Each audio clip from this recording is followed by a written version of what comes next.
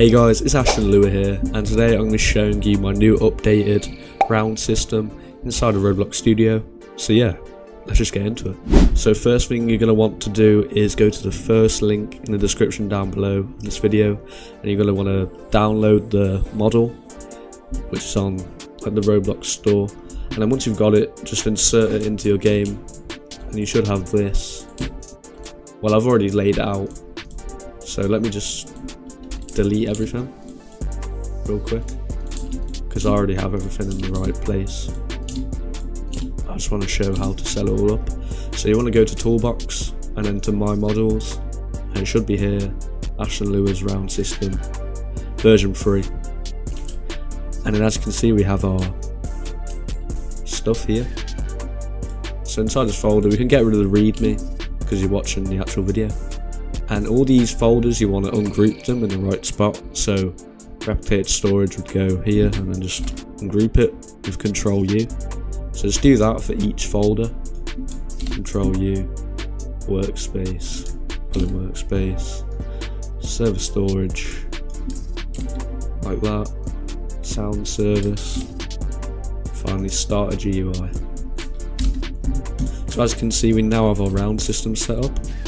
And if we go into, just delete that, if we go into round server, we have a few properties and variables we can change. And as you can see, it says only edit lines with comments on.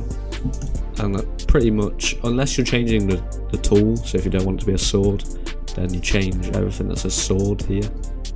But other than that, we have the intermission time, which is how long in between rounds.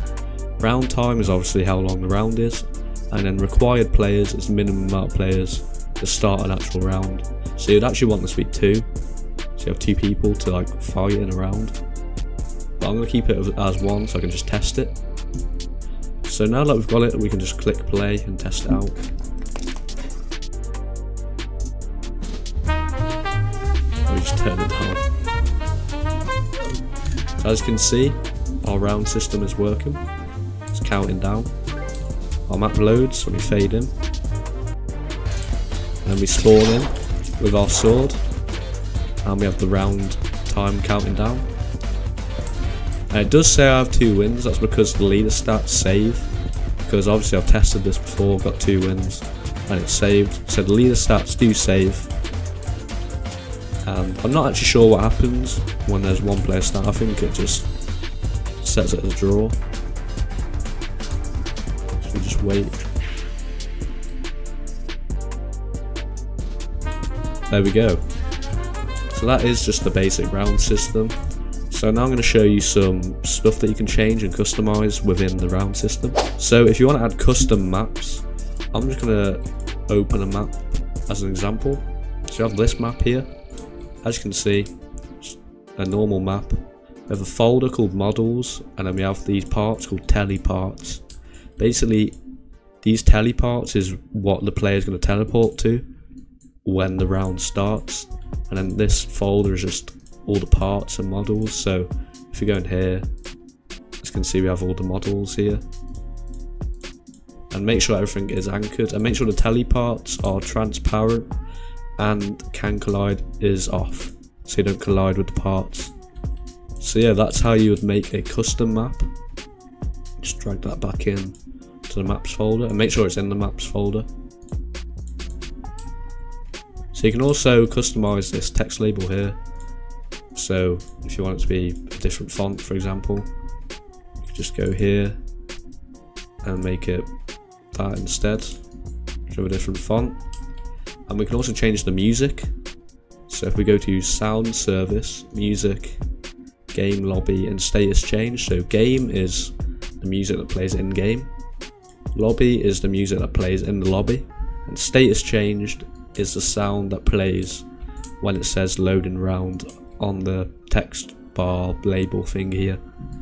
So you know, if we wanted to change this, if I go to audio, just pick a random sound. There we go. Just copy the ID, go to the lobby, and paste the ID in.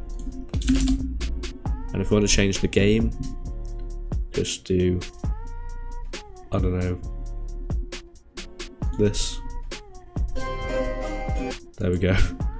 So if we copy the ID again, paste it in, and if we just go to play again, as you can see, oh, I've just closed it. So if we load in here, as you can see, as you can hear, we have the new music and our font is different. And then once we load in to the map, there's different music. So yeah, that's pretty much it for this round system. It is pretty simple because I wanted to keep it simple and lightweight and make sure there's no bugs like the previous one. So you can just customize this however you want. So yeah, I'll see you in the next video.